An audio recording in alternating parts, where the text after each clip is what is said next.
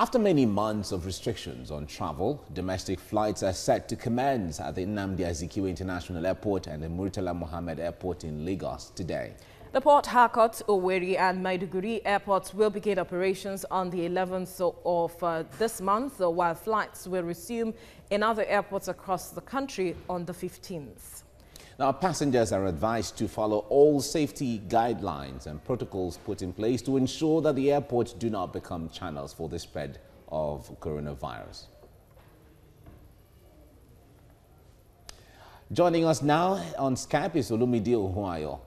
He's an aviation expert. Also joining us live from the domestic wing of Nnamdi Azikiwe International Airport is TVC News correspondent Lara Afolayo. It's nice to have you both join us right now, Olumide and Lara. But Olumide, let me start with you right now. Okay, let me start with Lara rather.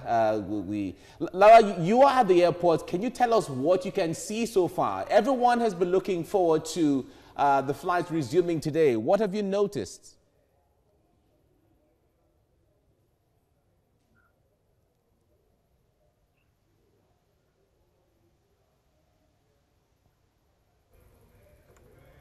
All right. It seems we can't hear Lara right now. But let's switch over to Olumide. Olumide, if you can hear me this morning, everyone has been looking forward to today, and here it is. What is your observation when it comes to the level of preparation and there were simulations, there were preparation, there were build up to the flight resuming today. How satisfied are you with all of the preparations put together? Morning, very satisfied. The industry woke up a bit late that's why we could not resume sometime last month when we were given clearance by the PTA. But as of last night, all the gaps were closed, and those that are ready to start will start. Starting with the 5 airlines today: Arrow, Air, R8, FEs, Dana, Asman. The 5 scheduled operations that will start.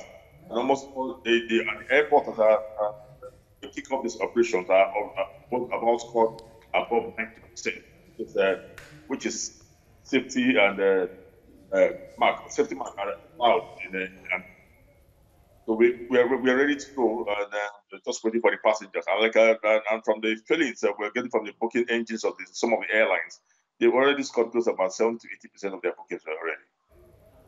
So are you saying that the guidelines put in place will definitely ensure that the government is able to flatten the curve and there is no spread of the virus and it will be effective? Oh, definitely. Flattening the curve is not the responsibility of the aviation industry alone. It's the responsibility of all sectors of the country, and especially the government, the state government, how they can handle the issue. But for the aviation industry, yes, we have done everything possible to assist the government and assist from Nigeria in flattening the curve, and we have put all those procedures in place from the PPE to mask, and from the mouth sanitizer and the social distancing. All have been put in place. As yesterday, now we now have the reserved the last row of seat for isolation on board in case we have any emergency or that anyone is noticed to show any symptoms. So the industry is ready. Much as we have been alleged to be the one that the industry have been alleged to have been the spreader of the virus initially, today I can tell you, of all the modes of transportation, we have the safest. All right, now from the reports we're getting, the fares of the ticket, the cost of flight is going to increase and shoot up. Talk to us basically, how is this going to impact the way that people are going to still use the air as a mode of transport? The price of the ticket has shot up, and you also know that all that mode of transportation to the price is also shot up. So it's not only the aviation industry that went up. You will expect with natural economics, the higher the price, the lower the demand. That's expected. But I think the lower we will see demand we will see will just be for the leisure travelers. The business travelers would have.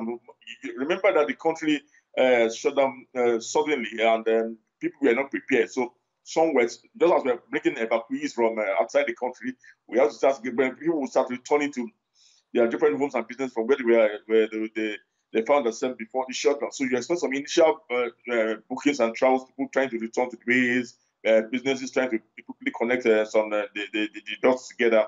So we have this initial demand, and like you said, the price has gone is a bit higher now. You're looking at about 40 to 50,000 as the least ticket, which was compared to when you have about 20 something. Before the shutdown, maybe 27, 28, you could get someone, but now you're looking at about 40 to 50,000. So it has shut up. All right. Olumide, if you could just hold your thoughts for a minute. We have our correspondent, Lara Folayo, at the Nnamdi Azikiwe International Airport in Abuja.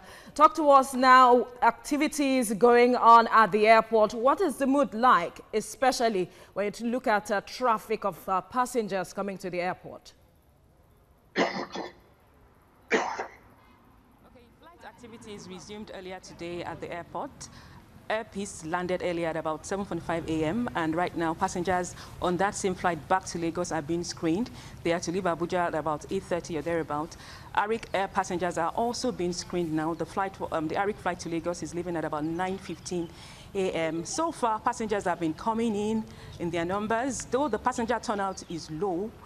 It's not like the usual kind of passenger traffic you have on normal days here, but the passengers have been abiding by these safety protocols. They get to wash their hands as soon as they arrive, they sanitize, they get their temperatures checked, and they also stand on the queue observing the physical distancing measure that has been put in place, which is the foot markings on the ground where they have to stand about 1.5 meters apart from one another.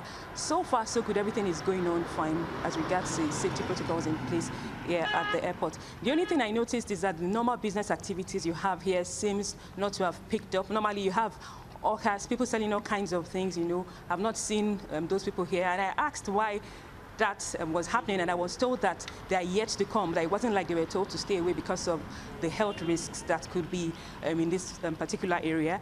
And so far, everything it's going on fine, except that I noticed that the passenger turnout and the usual boisterousness that characterizes this place is yet to take full effect.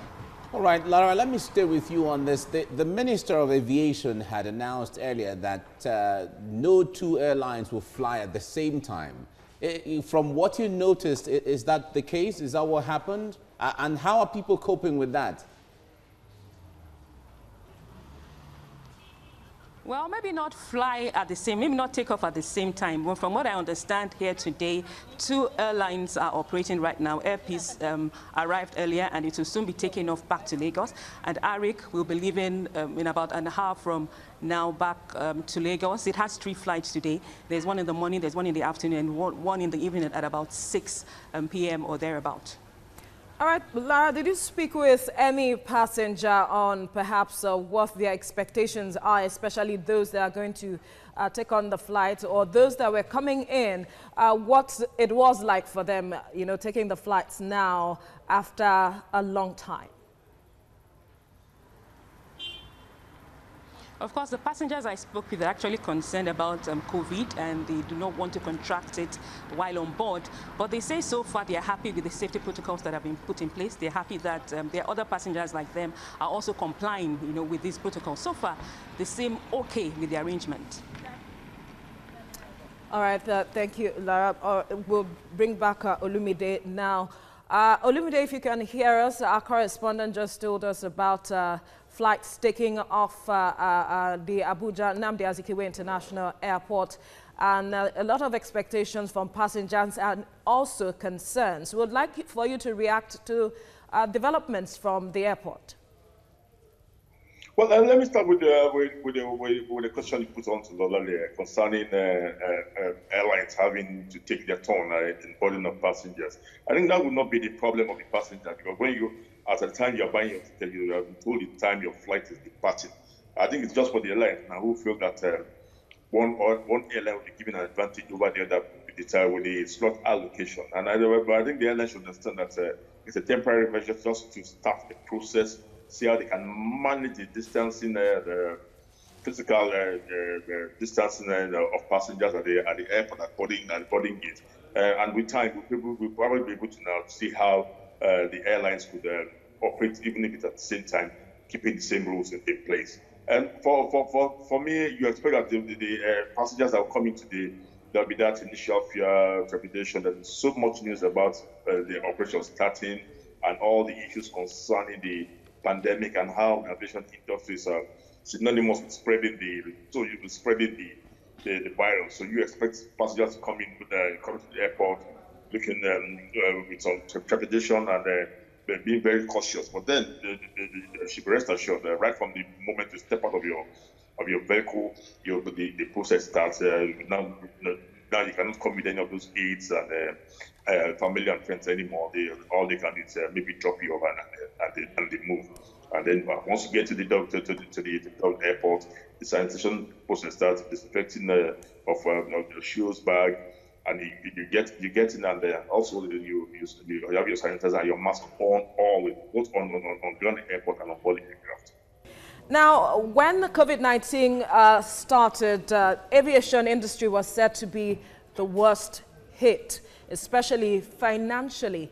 Now that domestic flights have resumed in Nigeria, how much will this impact the finances of the industry, especially looking at the fact that the industry is asking the government for a 5 billion naira intervention fund? Well, there's no hiding it now. The industry is the hardest hit, and this is the worst hit that's come to the industry. We've been through the 9/11, the SARS, and the financial meltdown, but the COVID-19 is the worst, and the industry is on its knees. As we start, like you said, we just expect some little revenue to trickle in to keep the system running. Definitely not for profitability or to break even. But what the industry will do, the industry will do what it needs to do. Because the problem for the industry right now is the palliative and support from the government, which we have seen in other clients. And we expect our government to also do the same for the industry. Yeah, but staying in from the question she asked earlier on, is it likely that there's going to be some bailouts again from the government to the airlines, for especially domestic airlines? Yeah, this time around it will be different from what was obtained in the past. Yes, we expect some palliatives from the government to the central bank, and not only for the airlines, all other agencies and service providers in the industry. It's an all-encompassing palliative for the industry. All industries every aspect of the industry needs that palliative, and we are getting waiting for it. There wouldn't be job losses invariably in the long term. Is that what you're saying? That's inevitable. Job loss is inevitable, with or without the palliatives. The losses have started even before the palliative. I remember the industry was already had some troubles getting into the black before the COVID, and COVID had just worsened the whole thing. So job losses will definitely, what the palliative will only do is stopping the total collapse of the industry. But definitely for job losses, that's inevitable. All right. Now, Olumide, let me ask this question. The point is, today that the flights are resuming, it seems everything is going to be wonderful with everybody in high spirits. But 1 week, 1 month, few months, 6 months down the line, how concerned are you that, or how likely is it that the standards of what is going on today will be maintained down the line, months after today? Same fears I have here. Like I just posited here, how are we going to be able to sustain all the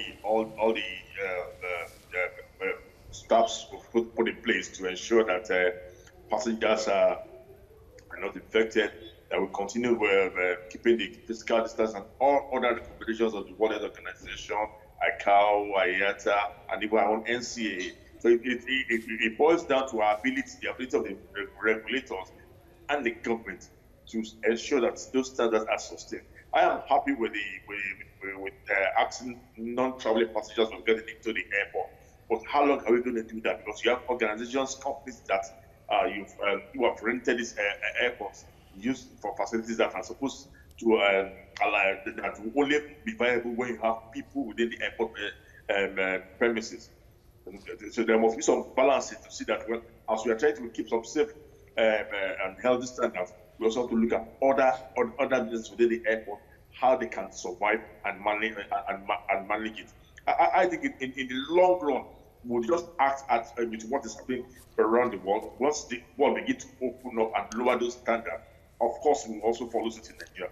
But for now, we'll have to join the world, the rest of the world. If following the standard that I've said that you must keep this distancing, you must have your mask always, you must sanitize, and your crew must have the PPE on. And will not have some means on board the aircraft. All right, still talking sustainability. Do you have concerns with regards to passengers perhaps taking responsibility with regards to the use of face masks and other precautionary measures and what the impact might be? Well, the president don't have a choice now because it's a law now that has been enforced by the regulators and almost all the airlines. So what the airlines, regulate the airport owners are saying that before you step into any part of any part of the building, in the aircraft, or within the visit of the airship, you must have your face mask on. It's not an option; it's mandatory. Then you must also have you must always use the sanitary provided, and it also be taken. The passengers do not have a choice than to comply. All right, Olumide Ohuayo, thank you so much for speaking with us.